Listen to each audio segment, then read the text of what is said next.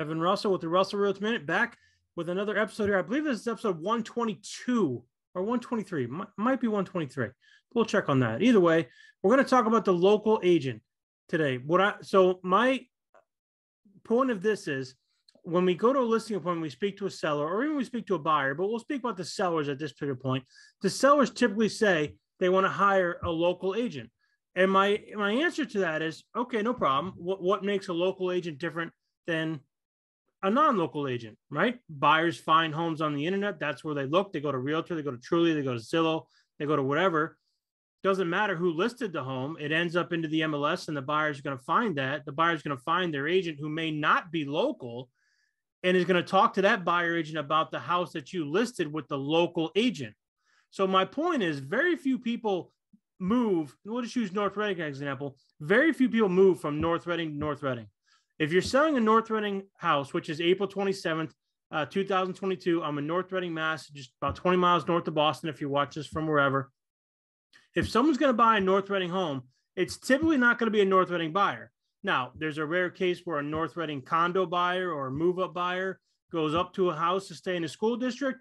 There's a rare instance where someone is in North Reading, they want to move down, they move into a 55 plus, which you do have in town, or something like that. But the majority of folks move from different town to different town. They don't move from North Reading to North Reading. And when you look at the MLS sold stats, you can see the agents that help the buyers who buy these homes, and they're from agencies all around the city, right? So a typical buyer who, if you're selling a home in North Reading, you're not typically going to find a North Reading buyer. And more importantly, the fact that the listing agent is local doesn't help the fact that the buyer agent is not local. So what's the advantage of hiring a local listing agent? They know the town. Okay. They live in town. Okay. They've sold homes in your town. Okay. But the buyer agent is talking to the buyer, and the buyer agent is going to sell the buyer on the product, not the listing agent. The listing agent's job is to market the home, make it available, deliver the information the best we possibly can to a buyer. So does the agent need to know about the school system? Sure. Where it is? Sure. Bus routes? Sure. Where the grocery store is? Sure. Those types of things. But there's no advantage to marketing with the local agent other than marketing with a regular agent.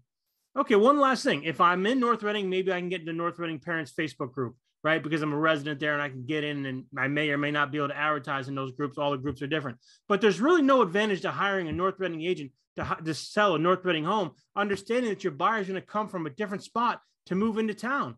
So what's the advantage? What you should be looking for is the maximum amount of exposure, professional pictures, floor plans, video, custom website for the least amount of cost. Someone who's going to do the best job for you, expose your home the best possible way, is going to communicate with you the best possible way, regardless of whether they live in Linfield, Peabody, Salem, North Reading, Woburn, any of these towns around. Doesn't matter. What you want to do is you want to find somebody who can communicate with you best, who's going to agree upon your sale price, who's going to market your home the best possible way. That's the best move for you. Doesn't matter if they live in the town you're selling or not.